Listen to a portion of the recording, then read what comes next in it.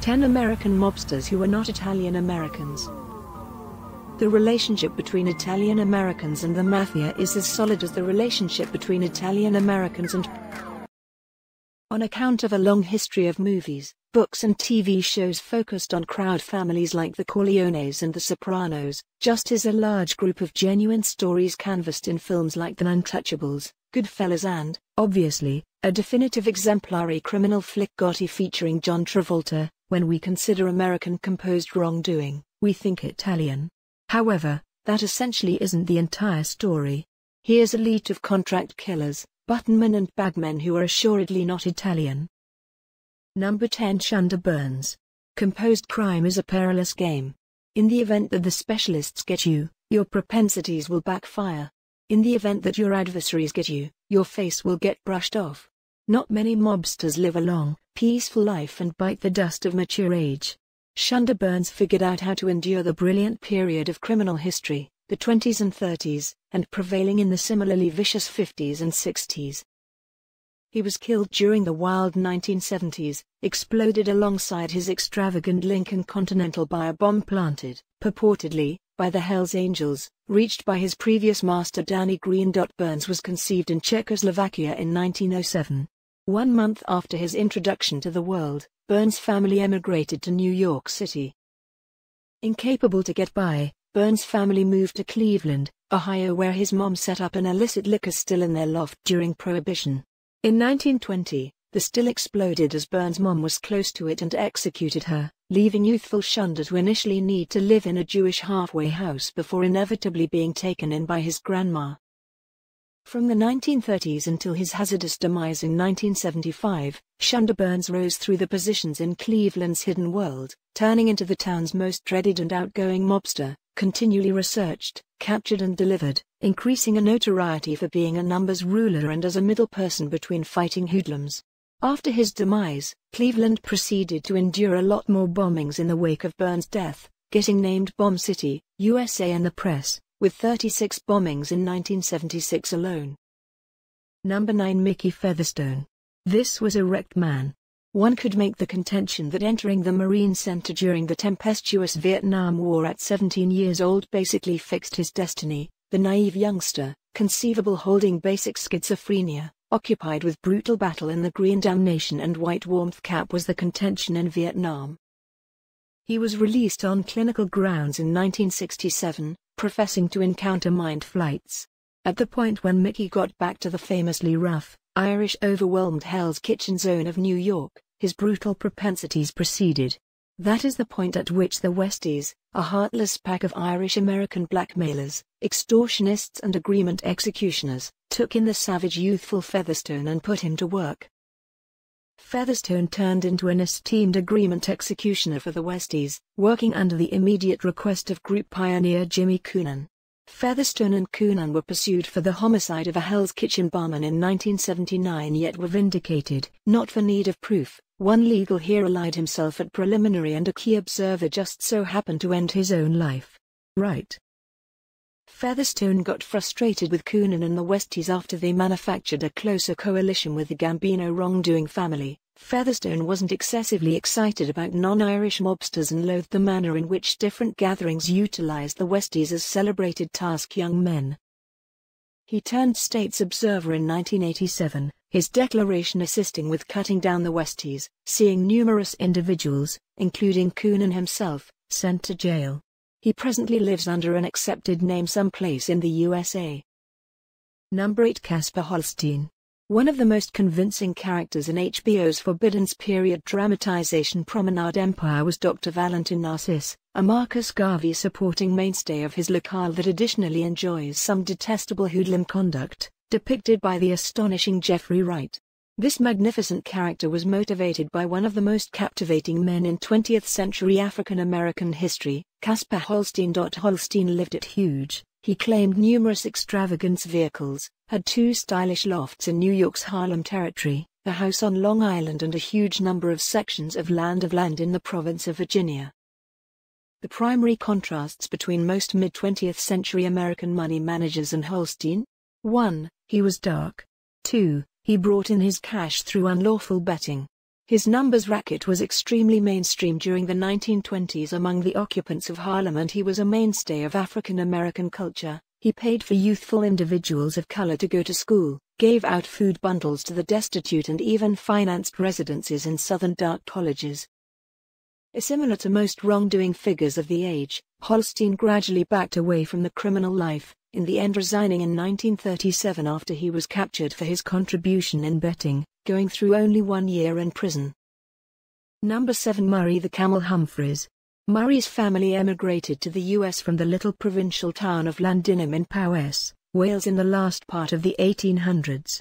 Humphreys rapidly falling into the most loved distractions of mid-20th century kids in Chicago, clench-hand battling and thievery. He was taken under the wing by a reformist-appointed authority named Jack Murray, who attempted to get the clever youthful Humphreys to think about a daily existence inside the law calling. Humphreys didn't follow that way, however, unquestionably utilized numerous exercises in how the legal framework functioned, turning into a curve controller of law implementation and finder of political influence. The way he turned out to be important for Al Capone's Chicago outfit is really astounding, tantalizingly ailing in enough key information to deliver the story unbelievable instead of basically a reference in hoard history. Humphreys had fallen in with a little league hood named Fred Evans, who needed to develop his smuggling activity yet was puzzled by the size and simplicity with brutality showed by individuals from Capone's posse. Humphreys concluded that battling shoot with discharge was the best arrangement, commandeering a Capone truck at gunpoint. Individuals from the outfit recognized Humphreys as the shooter and carried him to Al Capone. Tragically, we don't have the foggiest idea about the idea of their gathering, yet we do realize that normally any individual hauled into a meeting with Capone wouldn't leave with his legs unblemished, and may even leave through the indirect access in a rug. Murray Humphreys some way or another figured out how to intrigue Capone enough to get himself selected into the association he had quite recently looted. Visually impaired. No one hustles like the hump, Capone said. Humphreys is likewise supposed to be the motivation for Tom Hagen, the Corleone family's consigliere played by Robert Duvall in the Guardian films. Number 6. Kenneto. A rodent is a rodent in any language. In Japanese, the word is Nezumi. Yet that likewise signifies mouse in English. All things considered, whatever the right Japanese phrasing, Chicago-based mobster Kenneto jabbered to the feds about the Chicago outfit. Having left his local California, after a spell, in the same way as other Japanese Americans, in an internment camp during the 40s, Eto moved to Chicago in 1949. He set up a numbers game and immediately began rounding up oodles of cash, $200,000 every week, with $3,000 discovering its way into the pockets of degenerate cops that permitted Eto to flourish. He was working under the gift of the Chicago outfit for quite a long time until, in 1983, the FBI revealed Eto's unlawful Bolito game. Apprehensive that Eto would turn state's observer, the Horde chose to take him out. Eto endured 3 discharges to the head because of the projectiles being hand-stacked with a lacking measure of black powder, a strategy intended to stop specialists following the shooters through the spent ammunition, the underpowered just brushing Eto's skull instead of blowing his head. Kenneto recuperated and continued to affirm, taking into consideration the state to get 15 mobsters in jail alongside a grip of degenerate cops. Eto entered the Observer Security Program, migrated to Georgia where he carried on a long, occasion-free life. He died in 2004. Number 5. Chelsea's Boas. Chelsea's Boas steered the Greek horde of Philadelphia through the tempestuous 70s, producing a nearby bind with Raymond Martorano, envisioned, a fighter for the city's long-standing wrongdoing family the Scarfos, and supervising advanced sharking, betting and methamphetamine tasks. Subsequent to declining to submit to Nicodemo Scarfo's organization to settle up a road assessment to the family so as to continue working, a move that would basically retain Philly's Greek crowd into the Scarfo wrongdoing realm, Boas was gunned down at the city's Mellitus Greek restaurant in 1981, where he was feasting with his associate Jeanette Curro, Raymond Martorano and radio personality Jerry Blavat. Alongside Boas, Curro was additionally slaughtered while Martorano and Blavat got away with minor wounds. Since his demise, and the killing of other conspicuous Greek mobsters during the 80s, the Greek crowd has attempted to recapture any traction in the American hidden world. Number 4. Vojislav Stanimirovic. Obscure doings. Goal-oriented heists and global political skullduggery are components secured by incredible writers like Vojislav Stanimirovic. They are likewise the activities of a grimy, abominable vocation criminal. Like Vojislav Stanimirovic. This Serbian mobster turned journo was a curve shark, driven to some degree by the affection he held for his local Serbia, alongside his adoration for taking sparkling objects.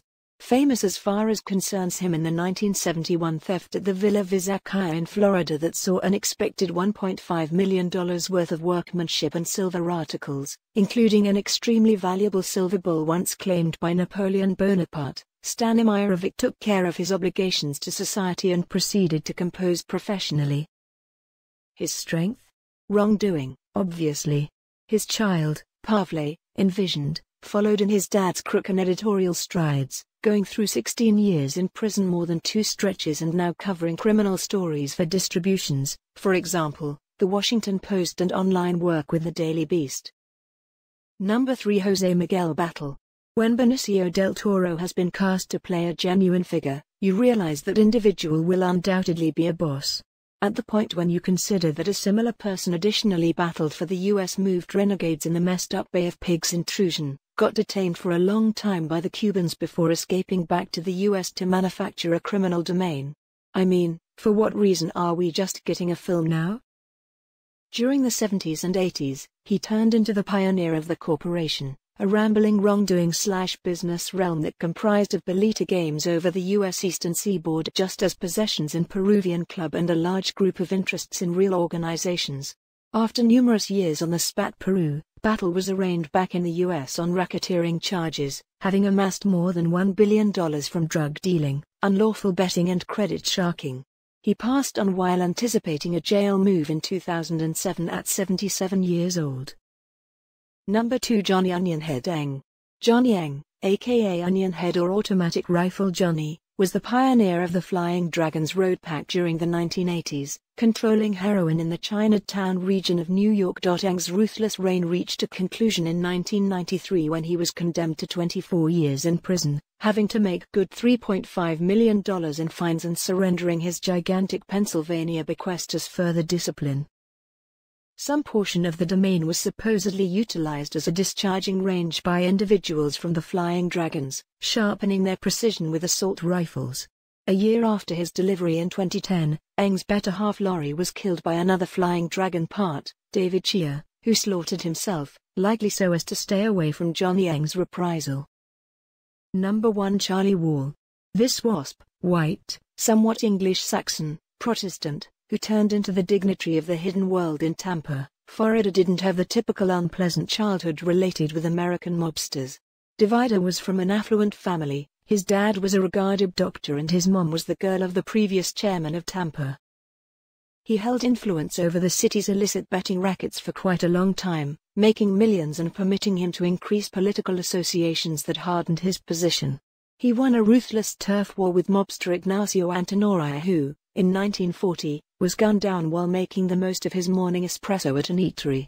Divider couldn't win his subsequent crowd war. In 1955, Wall was slaughtered by getting beaten to a wicked mash with a home run stick and having his throat cut at his home. The hit was likely arranged by his most noteworthy adversary, well-known Florida hoodlum Santo Traficante Sr.